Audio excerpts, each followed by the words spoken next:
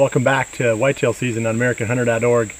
It's the middle of the first week in August, and if you go back to the first episode, I was talking about a couple of bucks that I was trying to find, introduced the first 2 deer on my hit list, and I promised you I was going to go back over the next 2 deer this evening, but I might spend more time talking about those first 2 deer again, because believe it or not, within the next 2 days after we filmed that episode, we actually found those bucks on a different soybean field and got quite a lot of footage of them. The one deer, the one that we call Big, he was a mainframe 10-pointer with 2 big splits off his G2s back in the 2010 season. Well, this year he's actually gone downhill, which is kind of surprising because he went from a 5-year-old to a 6-year-old, and you'd think that he would, continue to get bigger. Well, as a 6-year-old, he's probably lost about maybe 12 inches on his gross score. He went to a mainframe 9-pointer, and one of the big splits dropped off. And he's in an area where we kind of expected to find him, not too far from where the deer was showing up on the trail camera pictures quite a bit last year. So that guy's still around, and I don't think that his summer range and his fall range are going to be that different. He's one of those bucks that just kind of seems like, they overlap. We should be able to find that deer back again once he sheds his velvet and he breaks up his bachelor group. But it's the other half of the bachelor group that's really interesting this year, and that's that buck that we introduced last week that I called the double G4 buck. And he's really blown up. He had a big frame last year in 2010, if you remember the pictures we had of him. And he's actually bigger this year. Now he's a big mainframe 6x5, and he's got some big stickers, a big fork off one of his tines on his right beam. I mean, he's a true world-class deer. This is where we were getting pictures of him early in the fall last year, the same basic area where we filmed him this summer. I just thought it was pretty ironic that we introduced those deer in the last episode, and here we are back on the next episode already, and we've already found them, and we've gotten quite a bit of footage of them over 3 different evenings. So we'll talk some more about those deer as the season goes on, how we're going to hunt these deer, what the next step is in patterning them. I'll just walk you through that whole process. And I mentioned we got 2 more to talk about. When we get to the tree stand tonight, I'll maybe mention a little bit more about those 2 deer. But tonight, we're actually going into a tree stand, one that we've hunted over the years. In fact, it's the stand that Mike Sawyer killed a nice 10-pointer out of last fall. So it's actually one of our hunting stands, but it overlooks that whole bottom real well. It's more like an observation stand, really, than a hunting stand. But apparently, with Mike's kill, it does work as a hunting stand as well. So that's where we're going. I brought the pole saw just in case there's some tree branches have grown in.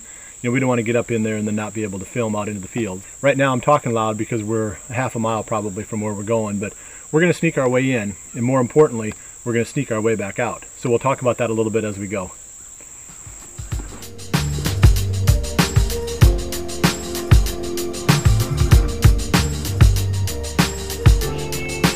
Walking in, I'm going to stay right along the edge of this bean field, but coming out, I'm going to have to take the scenic route and drop down into this valley and stay away from this bean field, because for sure there's going to be deer out here.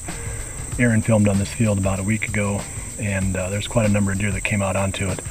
Nothing of any real size. He got footage of a pretty cool 9-pointer with a fork off one of his tines that ran right to the base of his tree. So we know that deer is on this field. He's been there a couple times that we've filmed here. My point is, going in is going to be easy tonight. Coming out is going to be tough because we got to stay down in that valley the whole way back around. And this switchgrass right here, that's going to block us from the deer seeing us as we go through. So we should be able to get out pretty clean. It's just going to be a lot of work.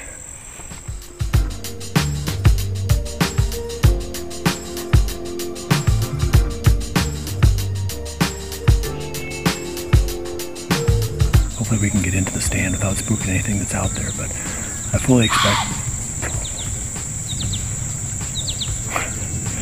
So much for not spooking anything. I was going to say I fully expect to get in without spooking any deer, but we've already bumped into one, so we better keep moving. Normally we can get into the stand without bumping stuff, but there must have been one bedded right up here in this grass.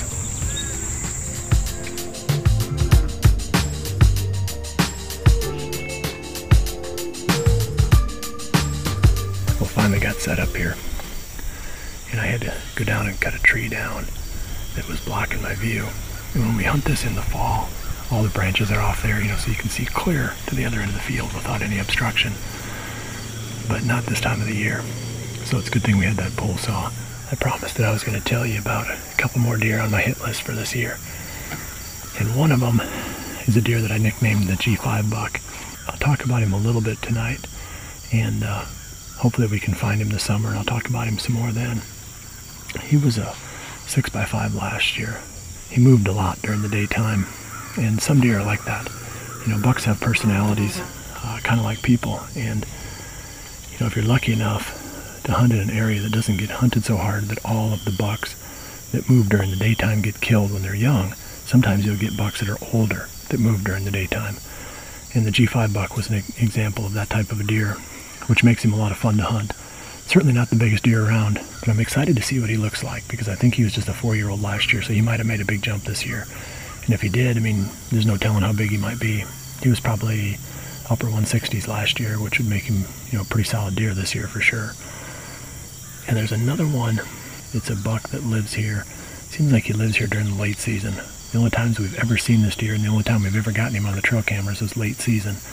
We've been following this deer for 3 or 4 years now. I think he's either going to be 5 or 6 years old this year. And he started out as a big 8-pointer when he was just a 3-year-old, and now he's a big 9-pointer, but he's a big 9-pointer. He's pushing 180 inches as a 9-pointer. At least he was last year. We've got one of his sheds that scored 82 or 83 inches on the 1 5-point side. So he's a heck of a big deer. We're going to try to find that deer. That's the Magnificent Four that I'm going after this season. And I'm sure if this season's like the rest of them, we'll stumble onto other bucks along the way that are easier to hunt, and we're definitely opportunists. You know, I've got 2 tags that I can use during the rut as a landowner here in Iowa, which means that if any good solid mature buck comes by, I'm going to shoot. I'm not going to hold off for just one of these 4 that I've got on my list. So it should be an action-packed year. I'm going to round out this evening here. Hopefully something good will come out, and if it does, we'll show it to you, and I'll wrap up in a little bit.